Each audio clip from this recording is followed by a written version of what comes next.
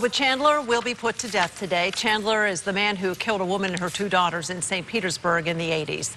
The execution will take place at the state prison just outside of Stark. That's north central Florida.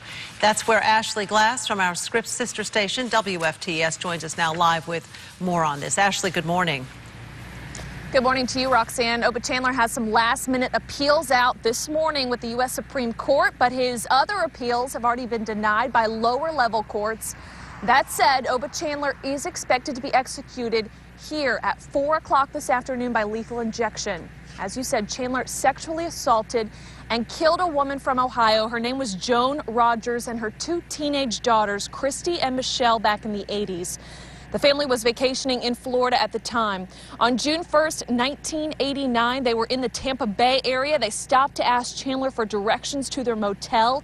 3 days later, their bodies were found in Tampa Bay, bound with duct tape and rope. Chandler was on the run for 3 years before being arrested. His death sentence from the judge came down in 1994, and that brings us to today. Oba Chandler is expected to be put to death 11 hours from now. We will keep you posted throughout the morning on any developments, specifically on those last-minute appeals he has out now. Back to you.